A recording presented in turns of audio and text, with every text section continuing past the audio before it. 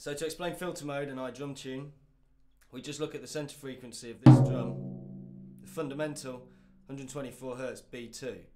Now, depending on the drum and the skin and the where I hit it, this will pick up a number of different frequencies, so it can be a bit spurious. So if I want to actually lock onto a certain frequency, I know roughly what it is. For instance, if I want to tune around the edge of the drum, and I know that's around 195 Hz, if I press the filter on at that point, it will now only pick up those frequencies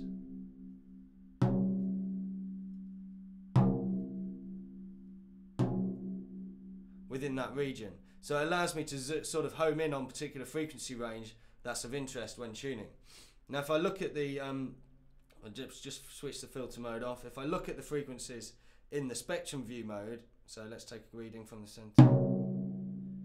Now this reading shows me the fundamental of the drum, 127 Hz, and the first overtone at 191 Hz. Now when I press filter mode, I can home in on any one of those two frequencies. So I can home in there on the fundamental, or I can press it again and home in on the overtone, or I can press it again and we'll switch off. So if I want to tune around the fundamental, I can select there. If I want to tune around the overtone, around the edge, I can select there. Or if I just want to see everything, I can select there.